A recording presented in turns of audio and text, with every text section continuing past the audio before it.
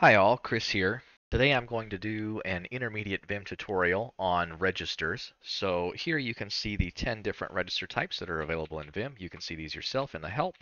If you just do :H registers, and you'll see them right there with all of their full descriptions. So to save you the trouble of reading through these, we're just going to go through them one at a time and show you what the registers are and kind of what they are good for. So the kind of big picture of what registers do for you is they are kind of like a sequential set of little mini clipboards where you can save your deleted or changed text and then reinsert them kind of at your leisure. They also are the place where you can go to find any macros you've saved or anything like that. So the first register here is the unnamed register, and the unnamed register is the kind of default register where if you change, insert, or overwrite text, you can go find that text later. So for example, if I were to delete this word here, DAW, and I wanted to get that back, what I might do is I might do something like quotation mark, paste, and there's that word numbered. So that's where that goes. Your most recent deletions or changes all go there, and then subsequent changes are put other places. So that would be this line 2 here. So there are 10 numbered registers, which are 0 to 9. And what happens as you make changes, the first change you make goes into the unnamed register. And then the next time you make a change, so for example, let's say that I just deleted this line. That deleted line is now in the unnamed register. So if I go to the end of the line here, well, let's just make some new space. I do quotation mark, P, you'll see the one that I just deleted. And then if I do, for example, :O, 0, P, we'll get that word registers, which is the previous kind of thing that I deleted or changed. And so if you want to see all of your registers, for example, you can do :reg, and this will show all of them. So here you see at the top, we have our unnamed register, then we have 0, 1, 2, and up until number 9. So every time that you kind of delete something into a register, or I think even if you yank, so let's just take this whole line and then paste it out. Yes, so even yanking goes in there. So the last one pops off, number 9, and then you kind of start from the unnamed and go from 0 to 10 underneath that. The next register that's here is the small delete register. So this is the register that's used by default in Vim anytime that you have deleted or changed only part of a line. So if I, for example, go to the word register here and I do D, we delete to the end of the line. And if I go over here and I go quotation mark and then the minus sign, oh, excuse me, not in insert mode, but I do quotation mark minus sign and paste, you will see that's the small amount of stuff that I have just deleted. So I don't use, I'll be honest, any of these top 3 registers, but it's important to know at least that they exist. In the case that, for example, if you make multiple changes and then find later that you need some of them, you can go get them. The main bulk here of what most people are going to use for registers are in the 26 named registers A to Z. And so this is very clearly marked as 26 names registers of lowercase a to lowercase z, but you'll see also there's capital A to capital Z, which looks like 52 registers, but it's not, and I will show you why. So if, for example, I was going to make a macro, so let's go to a different file here, and let's say that I wanted to do something like, I don't know, let's take the first word here, foo, and let's change it to bar. So if I do, and let's do it with a macro. So let's say, Q and then A. So I'm now recording in the A register, this A macro. I might say something like CIW bar, and then I might do escape and press Q. And so then if I go down to, this line 3 that has a foo here, and I do at A, it's going to change that first word to bar, which is useful because you may do something atomic where, you have some use for macros, and, you are starting to use it, and then you realize, oh shoot, you know what? I really wish that instead of just changing this first word, I'd like to change the first word, and then I'd like to add something to the end. So this is a case where you might do like do capital A, which is actually appending the little a register, and say at the end of the line, so I'll do capital A, let's do bang, sure, and then escape and press Q. So now if I undo that and I go to the start of the line and I do at A, you see it changes, it does what was in the A register, but it also adds the bang. And so if you wanted to see at any time what's in that register, of course, you can treat it just like the numbered registers. You can do double quote A and then key, for example, and you'll see everything that's in there. So this is the full text. This is, change in word bar, or change in word and then type the word bar, and then I did an escape, and I added to the end of the line bang and pressed escape again. So you get some interesting codes here that you may or may not be interested in. I guess we'll talk about that in just a second. So that's the kind of use of those registers, and of course you can change them together. I don't want to get too much into macros in general, but they can be recursive. You can do all kinds of interesting stuff with macros. So let's see, having covered those, there are these read-only registers as well. So you have, well, let's go here. Let's do colon, or we'll just do S on this line. We're going to change the word foo to bar, just the first one.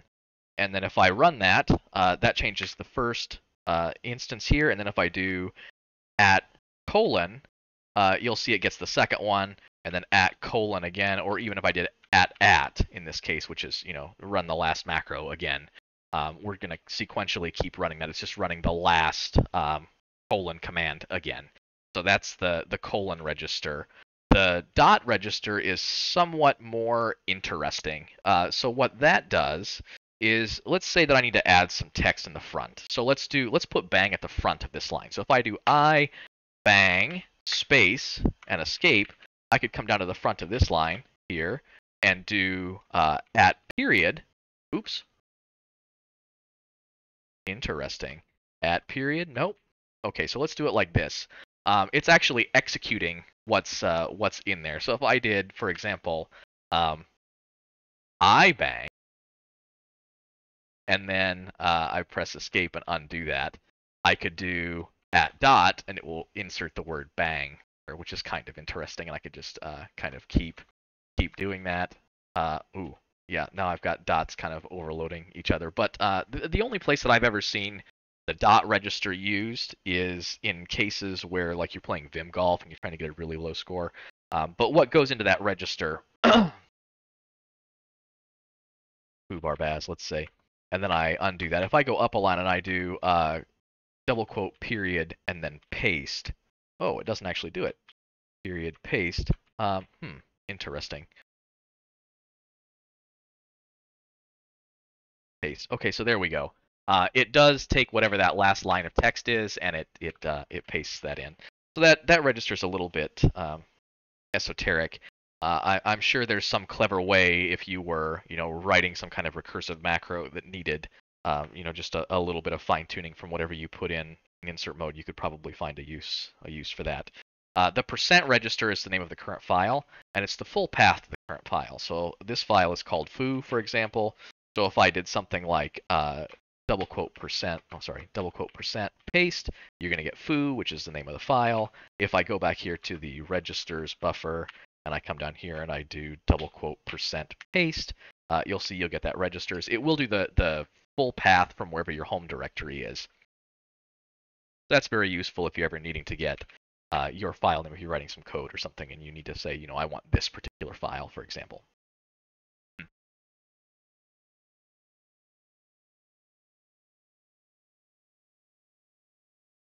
Sorry, slight disconnect there.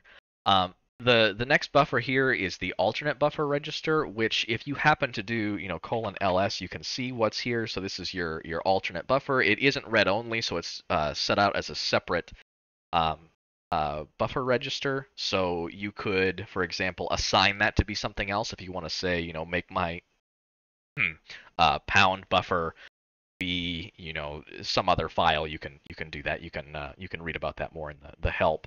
But in this particular case, it works just like that percent buffer. So if I do, double quote pound paste, it's going to give whatever our alternate buffer is. In this case, it's this foo file over here. This is also the file where if you press Control 6, that's the one that gets picked up there. So that's of interest to know. So let me undo that. And then we'll talk about the next buffer, which I think is really interesting, the expression register equal sign. So the way that you're probably going to use this is, let's say you had some small computation you had to do, and you get an insert mode, and you say, I really don't want to do this in my head. I would like Vim to do that. So if you press Control R, which is kind of, give whatever is in the contents of a particular register. So I do Control R and equal sign. You'll see it drops me to the bottom here. It leaves a place holder of double quotes.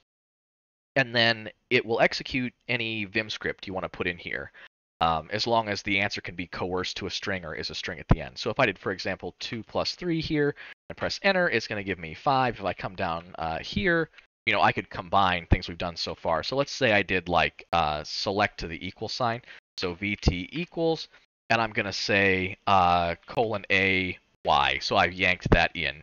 So now I could do, for example, Control R equals, and then I could do Control R A, and it's going to give me that 5 times 5. Press enter, bam, there's the result. So this is really nice as a scratch pad if you ever have just a little bit of math you need to do or something like that, or you want to call a Vim function to get the results out. So the next one here, I'm not actually going to talk about very much, the selection and drop registers. So supposing that you've compiled Vim or you have a copy of Vim that has clipboard enabled, you have your kind of unnamed plus register and your unnamed star register, which if you press like Control C to copy, for example, while you're in a web document or something, this is where they go. So Vim knows what to use. And then the tilde register here is the select register, which means if you were to drag and drop some text into Vim, if you were in insert mode, that's where those go. So the next register, which I also have not found a great use for, is the black hole register here. So if I do, for example, double quote underscore YY, this is going to yank into the black hole register, which means it basically goes nowhere. It gets deleted. So you actually can't paste out of this register. If I do, double quote underscore paste, it's always empty because the black hole just kind of deletes those. That's useful, if you're writing a plugin or something like that, and you want to do some text manipulation, but you don't want to clutter the user's, numbered registers, for example. You might use the unnamed, the black hole register. And then the last register here is the pattern register. So if I do, a search, for example, so I do /pattern. So there it is. If I press enter, that now is part of, if I do double quote /paste, oh, shoot, I missed, double quote /paste, there's the pattern. So this has some maybe non-visible kinds of implications. I don't know exactly how you would use this. I gather that if you have highlight search on, you can highlight different kinds of text that you haven't actually typed a search in for. But the way that I would use this, or the way that I think is kind of most intuitive, is if you have a line, like we did here, we said, colon S, and we say foo, and we say let's go to bar, and then I do that replacement. If I wanted to do that again, of course I could do, at colon, and it would do that, but maybe I want to do something slightly different. So for example, I could do colon // which is going to pull out of the that register, that search register, and I could say change that to be, instead of bar, let's do bang. Sure. Oh, sorry, I actually have to type something. So let's search again for that. Well, let's do that replacement again.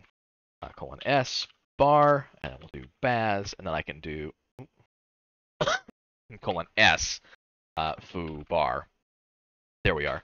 So what I could do then is colon S // and I could do bang, for example, and it'll find the next instance of foo and replace it with bang. So that's the case where I would use this. Just that if you've done a search in some way, if I searched for Baz, I could come up here and I could say, well, where does Baz appear? Okay, it doesn't, but foo does. So who's right there, I could say, hey, let's do s//bar, something like that. I don't know. But it saves you just a little bit of typing. So if you're doing some complicated regex or something like that, you can go sort it out.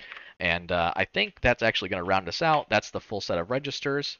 I think a video on macros is probably forthcoming and necessary. Mostly you can live here. You'll live most of your life in the A to Z registers, but just do know that if you do, :reg, you can see all of your registers just in sum, but in kind of more particular, if you want to look at the unnamed register or 0 through 9, these are the ones that you get without having to yank or delete or change into those registers. You get those for free. So if sometime you've written some text, deleted something, and you actually find that you want it, later you can go back and get it. So the only other thing that I will remind everyone is this Control R is important. If I do Control R, and then I do double quote, for example, this is going to give whatever was in the register that you name. So Control R A is going to give you whatever was in that register. It's just going to literally type out of that. So that's something that's useful to know, whether you're using macros or other registers in general. It just saves you from having to retype things if you want to use them as variables. So thanks everybody for watching, and we'll see you next time.